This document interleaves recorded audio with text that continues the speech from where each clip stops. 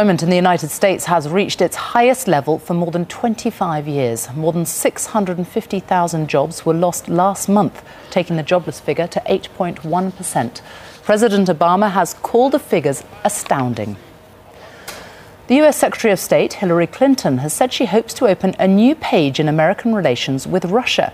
Mrs. Clinton is meeting with the Russian foreign minister in Geneva. Ahead of the talks, she told the BBC there were many issues the two nations could agree on, but America would not shy away from challenging Russia on issues like the invasion of Georgia last year.